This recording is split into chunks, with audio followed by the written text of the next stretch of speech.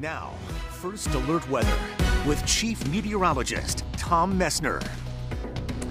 If you're around the Champlain Valley and you've been out over the last hour or so, you know that it has become quite damp after a chunk of the day where not that much was going on. But I want to make some stops where the rain is coming down, and we're seeing this in Burlington. You could follow this back into Essex County in northern New York, right along the Adirondack Northway here. It is pretty darn wet. You could follow this right on down past Lewis and also E-Town. Meanwhile, to the north, Plattsburgh, still some raindrops around, not as wet as it was because rain had been coming down at a pretty good clip. We're seeing that just south of the city now, but over toward places like South Hero and into Georgia, we've got some rain. And look at this in northern New York. It becomes a little more hit and miss here. Over toward Ellenburg, we've got some rain, but yeah, it's going to be wet for a while here because we've got a cold front that is going to go through. Eventually, it's going to drag this all away from the Champlain Valley, but in eastern Vermont down to the south, going to take a little bit longer to get rid of this stuff, but it sets us up for what looks to be a pretty nice day coming in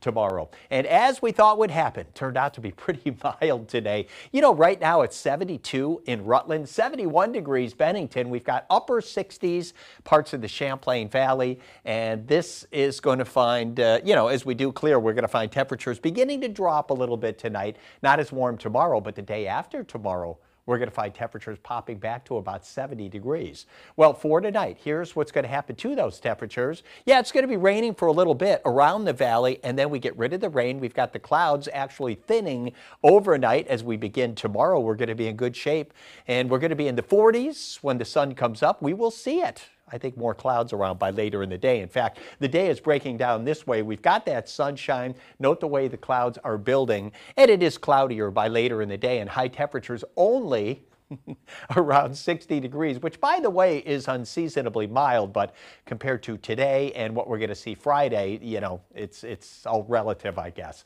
So this is Futurecast. This is tonight. So we get through the overnight, and here you go with some sunshine tomorrow. I do think all in all we find more clouds around by later in the day. Just the chance for a shower in northern New York late in the day, and then again tomorrow night. And here comes your Friday. Friday, it's a mix of sun and clouds. That is going to be a pretty breezy day around here with a stiff south wind. Temperatures are really going to pop, but note what's going on back to the west. This is what comes in for Saturday. So we'll find a few showers around Saturday. It looks to be the wetter of the 2 weekend days. Tonight, we're looking at evening showers becoming partly cloudy late tonight. Temperatures in the 40s for most of us for low temperatures. And then for tomorrow, expect to see a mix of clouds and sunshine. I think we do find more clouds around by late in the day. Temperatures pushing 60, 61 right in the Champlain Valley. A little bit warmer down south, especially in the Connecticut River Valley. 61 tomorrow, breezy and mild on your Friday, 70 degrees.